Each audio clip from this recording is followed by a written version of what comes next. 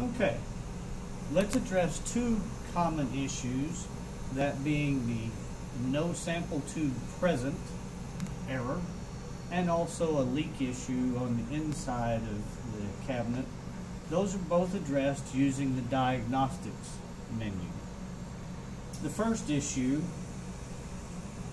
is when you have a sample tube locked in place, it's obviously there, but on the screen you get a no sample tube present error.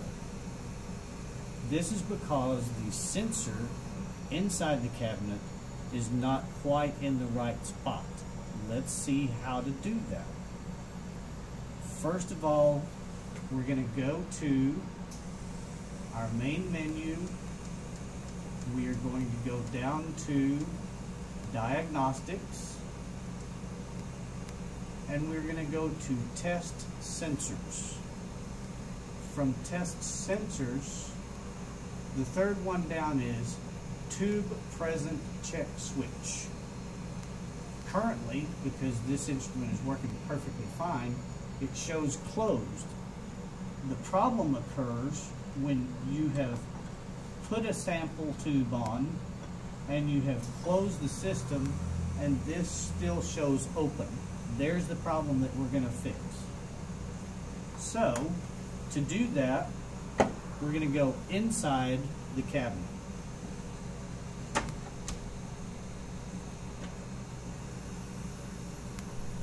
Okay, now we're inside the cabinet.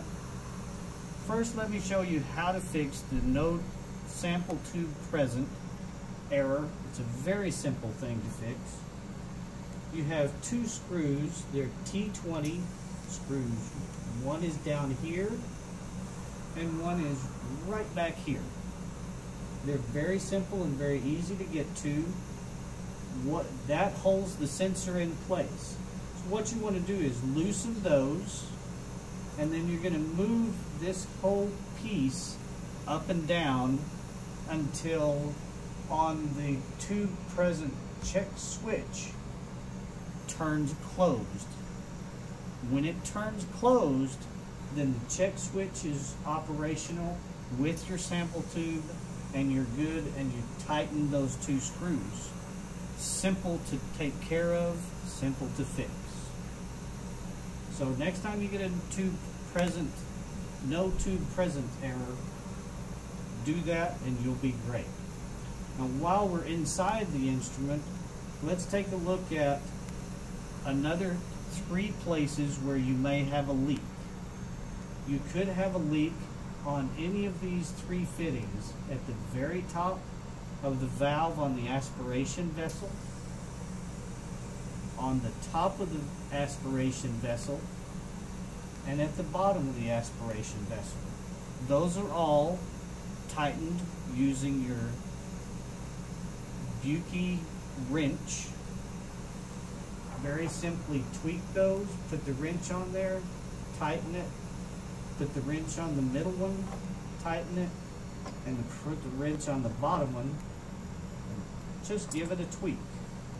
That way the system is leak tight and you will not be losing any ammonia. So that's how we can use the diagnostics to work inside the cabinet to fix errors.